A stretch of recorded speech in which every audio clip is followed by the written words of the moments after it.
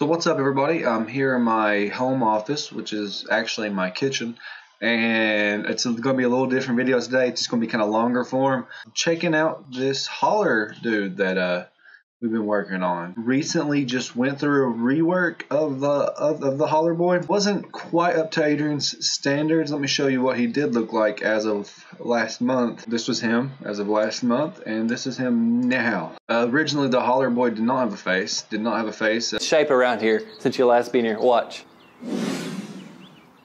I added a face on him back in December, and I guess I started messing with some facial motion capture stuff. Kind of put us into overdrive and trying to create a character that was, had some realistic aspects, because Adrian did a lot of research on just the human body and everything and proportions to create the Holler boy that you see here on the left. Actually, he could tell you the proportion game a little better than me, because obviously he's the one that researched it.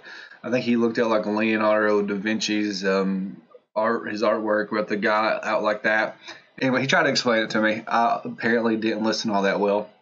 And yeah, so as you can tell, this was the Holler boy as of December. This is him in February. He's gone through a lot of transformation. He's got proper body proportions.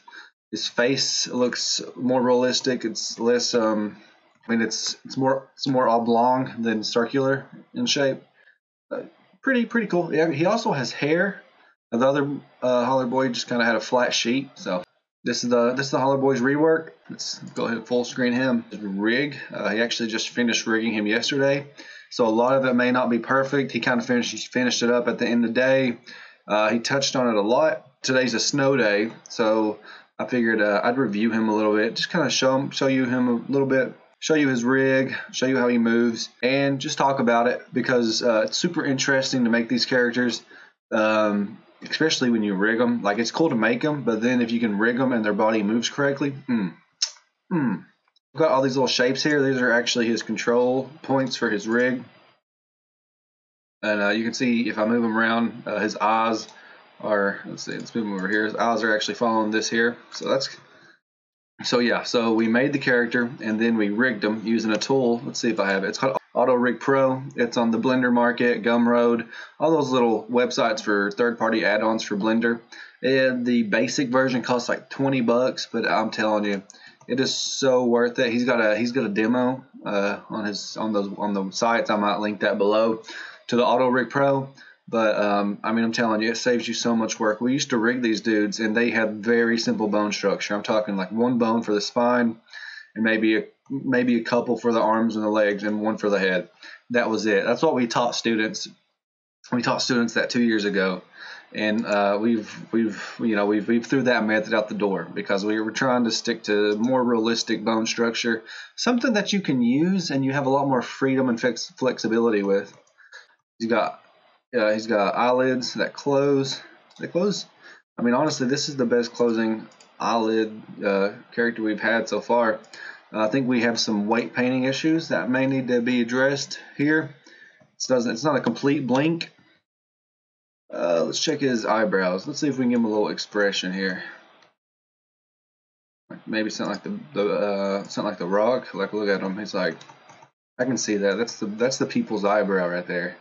You can look over here. It looks like his eyes are not actually complete ovals. They're not completely circular, so it leads to a little transformation when you're moving his eye. His eyes a little messed up, but nothing you can't fix with some weight painting and little things like that. So we checked out the eyes.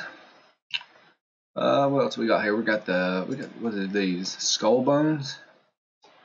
Apparently I can move his skull like that. That's pretty cool. Okay, so it looks like there's some stuff. That's probably fine. Yeah, these are bones that aren't really moved a lot. Stretch his face out, all that stuff. Yeah, these bones, skull bones don't really ever get anything through on them. It's mostly maybe the jaw will. Oh, where's the jawbone? Right here. So the jawbone's a big one, and I'm pretty sure he kind of fixed this one up. So look at there. He can talk. Mouth is great as is. You see some clipping of the inside of his jaw. That's weight painting. A little bit of weight painting will fix that. His eyes are cool. Let's see what are these bones? What they do? Oh, you can move his whole eye, so I can stretch his face out. Kind of reminds me of the Goonies a little bit, actually. If you guys saw that, from the Goonies. Look at that. You can mess with all the pieces of the lip. You can kind of make them. Let's see this really awful smile. You know, that's a face only a mother could love. Shoulder bone right here. Kind of, you know, let's actually. Ooh, that looks cool. Kind of roll your shoulder a little bit. So that looks like a good shoulder roll. Something I'm noticing is how well the clothes actually stick to the rig too. Because I'm pretty sure they're separate, but maybe not. Look at that. That's some really good, like, it doesn't like, you can see like how it almost pretends like there's a muscle pulling that arm down. So this rig is actually pretty well. This is why we bought this add-on. I mean, it just makes this so easy, and it's quick. It's quick. I mean, you have a complete rig in minutes, if that. Maybe you can do it in under a minute once you get the thing down. His hands, I think his hand works pretty well. Check the hand out. Watch him wave at you guys. What's up, dudes? How you doing? Yeah. So I mean, they bend to a point, and then something goes up with them. So maybe just some. That's not too bad. That would work. So the hands, you know, that's something that we'll work on. These are probably the best hands we've had so far. So I'll chalk that up as a success with the hands. You can give them super long thumbs. Pretty sweet. Let's check out the pinky. Let's just see how the pinky's doing. Yeah, not crazy bad. I'm a fan. Here, let's see. Let's check out his body. Let's see him dance a little bit. Yeah, perfect. And let's see. Let's grab this one. This is actually my favorite bone to mess with because they have IK built into the legs with this tool. So you know you get the proper bend. You get that super sweet, satisfactory bend of the joints and the knees. That just looks great. I mean, this. Just imagine if you didn't have IK with this tool, you would have to figure out how these bones bend on their own. So I'm able to like move his foot out, make it look like he's walking. I'm not doing this on a proper axis, so probably doesn't look great.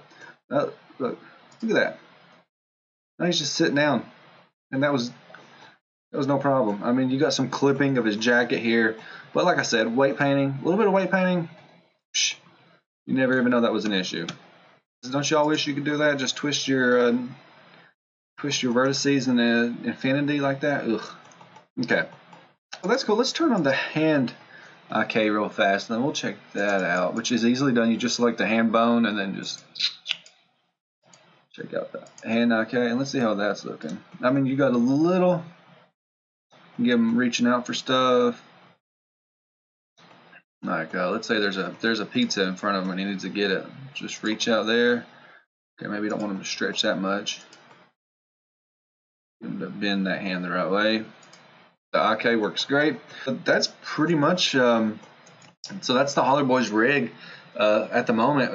That's just using Auto Rig Pro. So that's just taking it. That's pretty much taking it through this Auto Rig Pro sequence and just messing with it. And I know he weight painted the mouth a bit because usually with the Auto Rig tool, if you don't get it perfect, and even if you get it perfect, there's still going to be some issues. I mean, it's a tool that does it on its own. It's an auto rigger. So yeah, I mean, pretty great results from it. So this will be a great add-on for our virtual reality lab as we continue further with building Get Out and getting students up there and getting them interested in virtual production and 3D design. Download Blender, make yourself something, make yourself a character, and then get the Auto Rig tool and just check it out. It's a great tool. But that's pretty much it for this video. I just wanted to highlight the new Holler Boy and his rig. I just wanted to check, and I wanted a reason to check it out because I'm going to try and add some face shapes to his face, because right now he's controlled through bones, but I want to control him through face shapes, and I actually have a tool that makes that a little easier, and I may include that in the next video. So awesome. So that's it for this video, and I'll holler at y'all later. Do you smell what the rock is cooking?